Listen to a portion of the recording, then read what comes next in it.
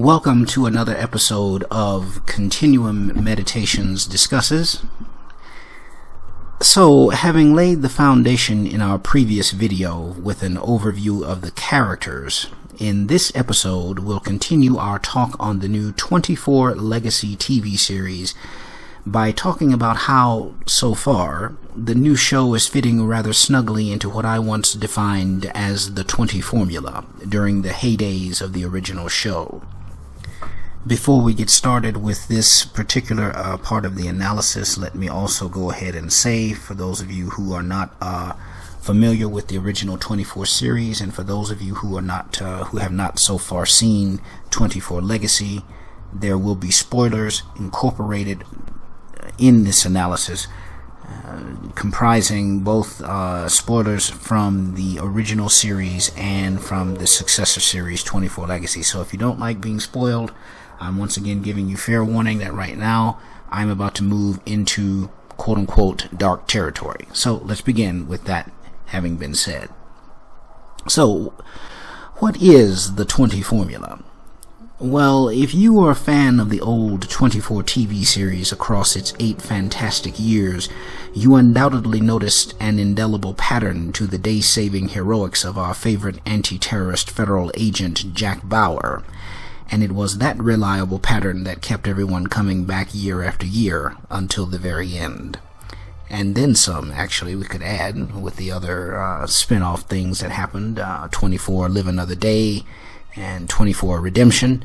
But nonetheless, 24 always managed to build us up to anxiety that was quite worthy of the show, and usually, and quite without warning, whammo us between the eyes with some form of jaw-dropping panic. How was Jack going to get out of this latest crisis invented by the brilliant villain of the day, or engineered by some group of government or business insiders or other traitors? There are many examples of this. For example, the tactical nuclear explosion that went off in Valencia, California in year 6.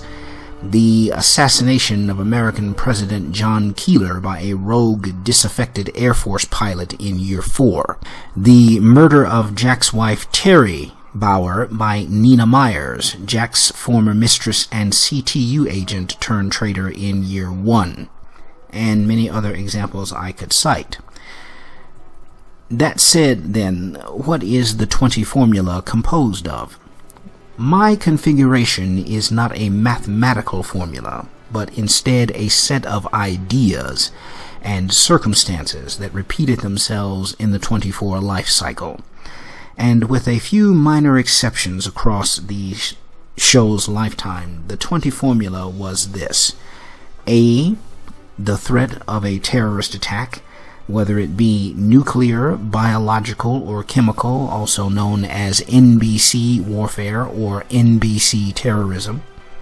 B, the revelation of enemies obvious and some not so obvious, concealed and not so concealed, you might say. C, the deaths of important figures in the national security and government hierarchy and complex.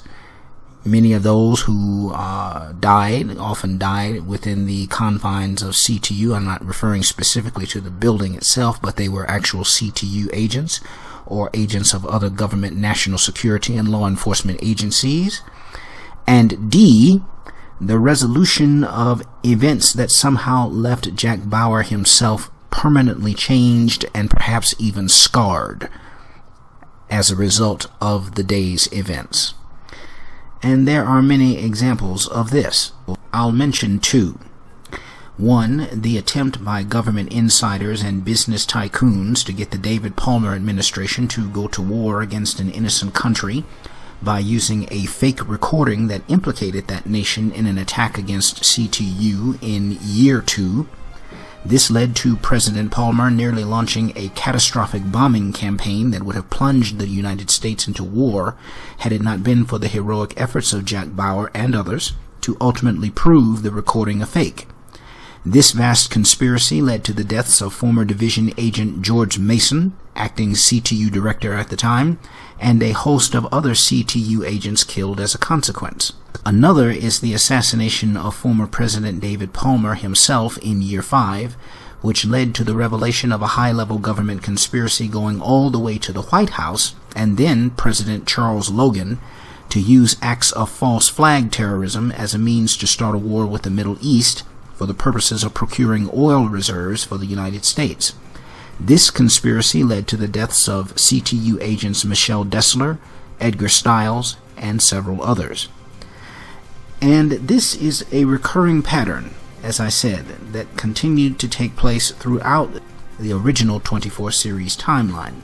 And we can see many other examples, particularly in years 6, 7, and 8, of how this not only affected such notable figures as former President David Palmer, who, as I said, himself was assassinated, and people like Michelle Dessler, Tony Almeida, and others, but how this affected Jack Bauer himself when he saw many people around him, including people such people as Audrey Raines, his former girlfriend, who was captured by the Chinese in year 6, his former friend, best friend, and comrade in arms, Tony Almeida, who, because of the death of Michelle Dessler in year 5, himself turned to the dark side and became a traitor to the United States government and everything he believed in year 7, and on we could go into year 8.